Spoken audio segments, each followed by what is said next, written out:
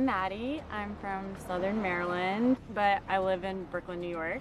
And I was an executive assistant to a CEO, but I quit my job to become a survivor. So I'm not afraid to pull the trigger and really put it all out there because I'm like the middle of 5 girls. And to be the middle child of the 5 of us, like you really had to like step up. So I see myself playing in the way that I play my life, just like one step back, because I don't want anyone to like see me as intimidating. But once I hit the merge, I want to be out in front. Like I'm tired of the girls playing from the sidelines, and we always talk about, oh, she had such a great social game. And I'm like, we have great social games in real life. Like I'm not here to play from the sidelines. Like I want to be in the middle of it. I want to be controlling the game and just kind of see if I can pull it off.